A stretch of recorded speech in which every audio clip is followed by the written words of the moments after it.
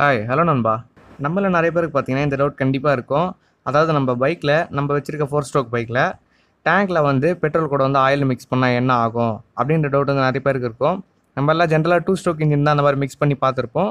So 4 ஸ்ட்ரோக்கில் பண்ணால் என்ன ஆகும் அப்படின்றத பற்றி இந்த வீடியோவில் பார்க்க போகிறோம். வாங்க பார்க்கலாம். ஃபர்ஸ்ட் நமக்கு பெட்ரோல் பற்றி நமக்கு எல்லாருக்கும் தெரியும். அது வந்து ஈஸியாக ஆவி ஆகிடும் இன்ஜின் ஆயிலெலாம் கம்பேர் பண்ணுறப்போ. ஸோ இப்போ நம்ம இன்ஜின் ஆயில் பெட்ரோல் மிக்ஸ் பண்ணி ஊற்றுறோம்னு வச்சுக்குவோம். அப்போ வந்து அது கார்பரேட்டர் வழியாக இன்ஜின்குள்ளே போகும்போது என்ன ஆகும்னா, பெட்ரோல் வந்து ஓரளவுக்கு வந்து அரைக்குறையாக வந்து பேர்ன் ஆகிடும். பட் வந்து இன்ஜின் ஆயில் பார்த்தீங்கன்னா கொஞ்சம் மட்டும்தான் பேர்ன் ஆகும். ஸோ இந்த மாதிரி ரெண்டுமே வந்து ஃபுல்லாக பேர்ன் ஆகாமல் அரைக்குறையாக இருக்கிறதுனால என்னென்ன விளைவுகள் வரும் அப்படின்னு பார்த்தீங்கன்னா, ஃபர்ஸ்ட் விஷயம் பார்த்தீங்கன்னா ஸ்மோக் வந்து அதிகமாக வரும். அதாவது வந்து ப்ளூ ஸ்மோக் வந்து நிறைய ப்ரொடியூஸ் ஆகும். ஏன்னா இன்ஜின் ஆயில் வந்து அதிக விஸ்காசிட்டினால அது சரியாக பேர்ன் ஆகாது. அது கூட சேர்ந்து பெட்ரோலும் ஒரு சிலது பேர்ன் ஆகாது. இதனால் வந்து இந்த ப்ளூ ஸ்மோக் வந்து ப்ரொடியூஸ் பண்ணோம். அண்ட் ரெண்டாவது விஷயம் பார்த்தீங்கன்னா, இந்த இன்ஜின் ஆயில் கூட வந்து பெட்ரோல் சேர்ந்து பேர்ன் ஆகிறதுனால பாய்சனஸ் கேஸ் வந்து நிறைய வெளிப்படும். அதாவது நச்சுத்தன்மை வாய்ந்த கேஸ்லாம் வரும் நிறைய. அண்ட் அடுத்து மூணாவது விஷயம் பார்த்தீங்கன்னா, இப்போ இந்த மாதிரி வந்து நமக்கு சரியாக பேர்ன் ஆகாமல் இந்த பெட்ரோலும் சரி இன்ஜின் ஆயிலும் சரி இந்த மாதிரி அரைக்குறையாக இருக்கிறதுனால கார்பன் டெபாசிட் வந்து நிறைய படியும். எக்ஸாஸ்ட்லையும் சரி, வால்வில் சரி, பிஸ்டனில், ஸ்பார்க் ப்ளக்கில், அண்ட் அடுத்து கம்பஷன் சேம்பரில், இந்த சிலிண்டர்லாம் பார்த்தீங்கன்னா என்ன ஆகும்னா, இந்த இன்ஜின் ஆயில் வந்து பேர்ன் ஆகிறதுனால அது அப்படியே கம்மு மாதிரி ஒட்டிகிட்டு இருக்கும். இந்த மாதிரி இந்த சிலிண்டர் வாலில் ஒட்டிகிட்டு இருக்க இந்த இன்ஜின் ஆயில் அண்ட் அடுத்து வந்து கார்பன் டெபாசிட் இது கூட வந்து இன்ஜின் ரன் ஆகிட்டே இருந்தால் என்ன ஆகும்னா, நமக்கு இன்ஜின் கூடிய சீக்கிரம் வந்து சீஸ் ஆகும். ஸோ ஒரு ப்ராப்பர் கம்பஷன் வந்து இருக்காது அந்த இடத்துல.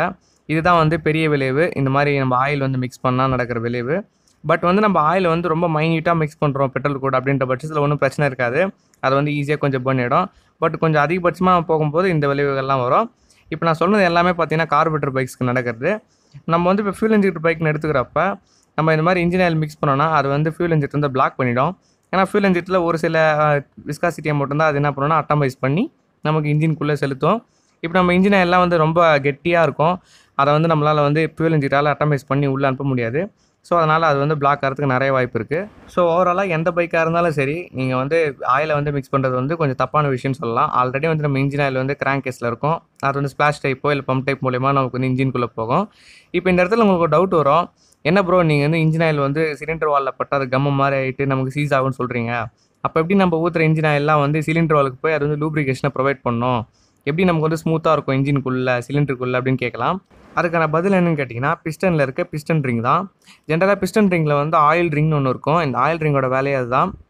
நமக்கு இந்த ஸ்ப்ளாஷ் டைப்போ இல்லை வந்து பம்ப் டைப்பில் வர ஆயிலை வந்து நமக்கு வந்து மேலே கம்பஷன் சேம்பர் வரைக்கும் கொண்டு போகாமல் ஓரளவுக்கு வந்து அளவான ஒரு இன்ஜின் ஆயிலை வந்து சிலிண்டரில் மெயின்டைன் பண்ணிகிட்டே இருக்கும். தேவையில்லாதெல்லாம் கீழே அனுப்பிடும். இதுதான் வந்து இந்த ஆயில் ரிங்கோட வேலை. இன்கேஸ் வந்து உங்கள் பைக்கில் வந்து நீங்கள் ப்ளூ ஸ்மோக் வரதோ இல்லை வேறு ஏதாவது பைக்கில் ப்ளூ ஸ்மோக் வரதோ பார்த்தீங்கன்னா, அதுக்கான ப்ராப்ளம் வந்து இந்த ஒரு விஷயம் மட்டும்தான் இருக்கும். ஆயில் ரிங் போயிட்டுருக்கும். இது சேஞ்ச் பண்ணால் வந்து நமக்கு அந்த பிரச்சனை வராது. அண்ட் அடுத்து உங்களுக்கு 2 ஸ்ட்ரோக் இன்ஜினில் வந்து ஏன் ஆயில் மிக்ஸ் பண்ணுறாங்க, அப்போ இந்த ப்ராப்ளம்லாம் வராதா அப்படின்ற டவுட் இருக்கும். அதுக்கு நம்ம சேனலில் வீடியோ இருக்குது. அதை பார்க்கணும்னு நினைக்கிற பாருங்கள். டிஸ்கிரிப்ஷன் லிங்க் இருக்குது. என் ஸ்க்ரீன் கார்ட்லேயும் வரும். நன்றி.